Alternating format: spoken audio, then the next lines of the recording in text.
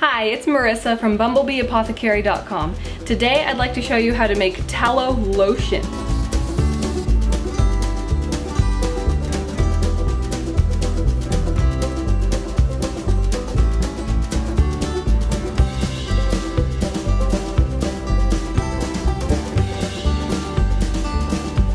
So just a really fast little introduction about this recipe because it's very unique. To my knowledge, I did as much research as I could online. There isn't any other true tallow lotion where it's an emulsified lotion type product, like light, non-greasy, that kind of thing. So I wanted to try to make one. And it took some trial and error. I tried a few different things, but I finally found something that worked. And I've had it for quite a while and it's stayed good and fresh. And it works really well. I really like it. It's fun to just have something where you can just go by and grab a pump and just rub it into your hands and be on your way. I will say that in my mind, tallow balm is still the absolute queen of all the tallow products as far as moisturizing your skin, and that will forever be #1 for me just because it is so absolutely pure and natural. To make a tallow lotion recipe actually work, you have to use some different things that I normally don't really like to go to, like emulsifying wax. I did add some stearic acid just because that's what's recommended for lotion recipes, even though tallow is already pretty high in stearic acid.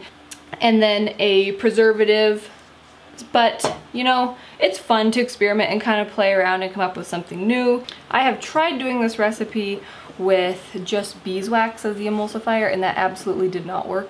So I've, played around and experimented with it a little bit, and this is the method that does work. So straying a little bit from my normal high standards of having skincare be absolutely edible, we're going to go ahead and make this tallow lotion just for fun. It's fun to try something new and just see if it'll work, especially if nobody else has ever made it before. As far as skincare products go, and especially compared to anything you could buy commercially, even with these ingredients like the emulsifying wax and the stearic acid, it's still a very natural skincare product.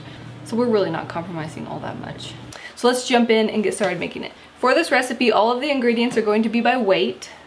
I'm going to turn on my double boiler and get that heating up because we're going to need to melt the oil portion, the oil tallow portion. So for the oil tallow portion, I'm going to be doing a combination of half organic 100% grass-fed tallow, and then for the oil I wanted to do something kind of fun and do carrot seed oil because it has a lot of great skin benefits itself, and I just thought that would be fun to use. So we're gonna do that. The total oil butter tallow portion is supposed to be 1.52 ounces. Okay, so then the rest is going to be our carrot seed oil, the other half. So all the way up to 1.52 ounces by weight. And I'm gonna add just a tiny bit more tallow just to bring it up the rest of the way, just because, there we go. Oh, it's perfect, right on. Okay, so then we're going to put this into our double boiler, and I have the heat, yes, heat is on, so that's heating up. And then while that is heating up, I'm going to measure out the rest of my ingredients and add them because we also need those waxes in there too, the stearic acid and the emulsifying wax. I need 0.4 ounces of each of these. So 0.4. Okay, and then 0.4 ounces of stearic acid also. Or I'm sorry, the emulsifying wax. We already did stearic acid. And then while those are melting, we're also just going to measure out our water that we need. So that's zeroed out. And then we need 5.6 ounces of distilled water. Okay, and then we'll just set that aside for now. And we will wait as these things all melt and get absolutely combined.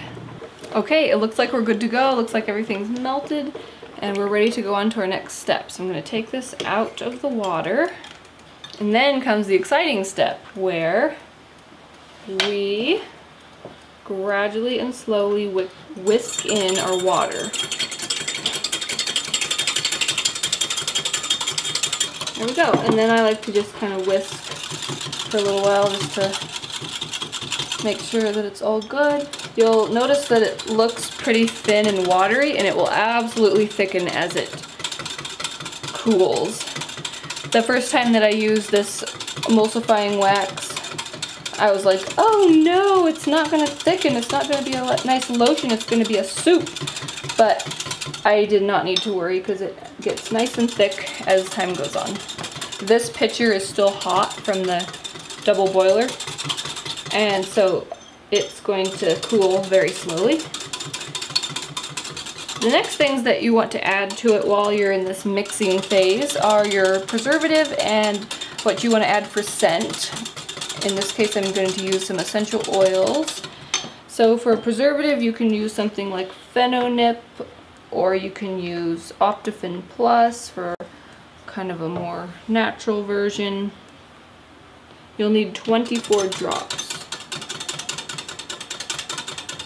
Just to make sure that that's blended in well. And then for essential oils, you can do like a 1, 2, 3, 4% dilution, depending on how strong you want it to be and whether it's meant for adults or children.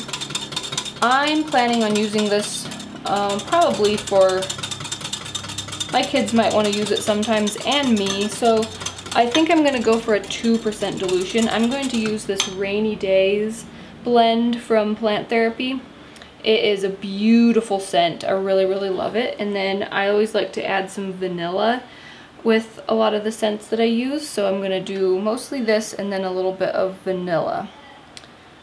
It's going to smell so good. So for a 2% dilution, we need 96 drops of essential oils altogether. So I'm going to start in on that.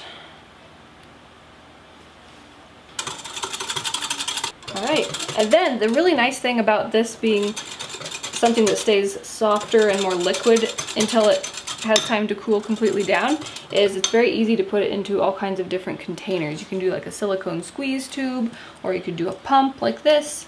So I'm going to go ahead and put it into this pump. It smells really good. And I'll just pour that in. It's already starting to thicken up since it's already cooling down when it goes from the warm pitcher into the funnel. Okay, and then it's going to continue to thicken and cool in here.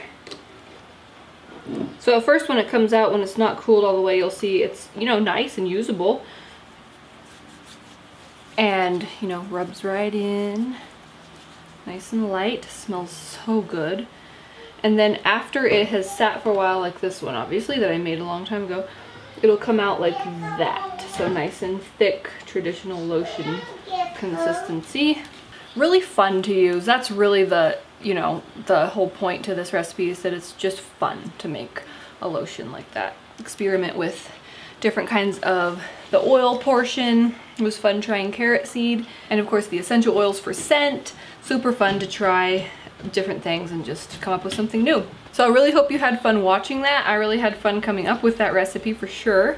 Be sure and check out some of the other many different videos I have on my channel all about grass-fed tallow, its amazing benefits, all the many things that you can make with it, whether that's cooking or skincare and more. I'll have some links to those down below in the description box. I'll also have some links down below where you can get the ingredients and equipment that you need to make this yourself if you want to try it. I'll also have a link to my blog post where there's a printable recipe card if you want to grab that. I also wanted to mention, if you're new, that I have a member exclusive password protected subscriber library over on my blog. It's where all my free ebooks, checklists, printables, and everything are all in one spot, so there'll be a link below if you want to grab access to that. Alright, if you liked this video and found it interesting, give it a thumbs up. Share it with anybody else who you think might want to see how to make the one and only tallow lotion. Here on my channel, I show you how to make nourishing recipes for nutrient-dense food, natural remedies, and DIY skincare and home products. So if those are something that you're interested in and you're new to my channel, please hit that subscribe button. I get out 2 videos every week. Thanks so much for watching. See you next time. Bye.